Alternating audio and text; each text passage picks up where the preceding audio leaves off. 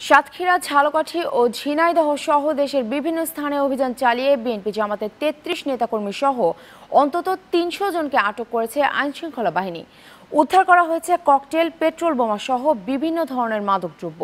Police জানায়, শনিবার সন্ধ্যা থেকে রোববার ভোর পর্যন্ত সাতক্ষীরার বিভিন্ন স্থানে অভিযান চালিয়ে বিএনপি জামাতের ১৫ নেতাকর্মী ও এক মাদক ব্যবসায়ী সহ ৫৫ জনকে আটক করা হয়।